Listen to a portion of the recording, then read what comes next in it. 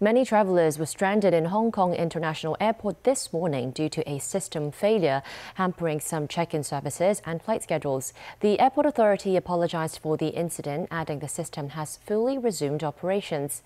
5 flights departing from Hong Kong were affected, with delays of up to 30 minutes.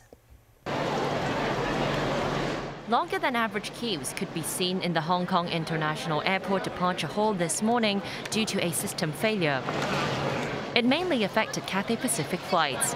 All Nippon Airways and China Airlines flights were also impacted. The queues stretched all the way from check-in counters to the corridors. As staff members scrambled to resolve the problem, no notices were put up to explain what was going on. A traveller was told his 9 a.m. flight to Manila had taken off and was told to wait for the next plane scheduled for 2 p.m.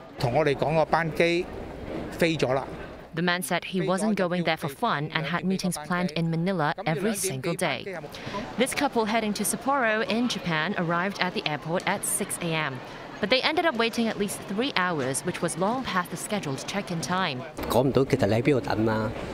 The man said, "I was told the server went down. No one was able to tell us where we should wait or when we will be informed to get on board, so we're all just standing here waiting together." Others, like this man, showed more understanding and said he's always prepared for something unexpected during a trip.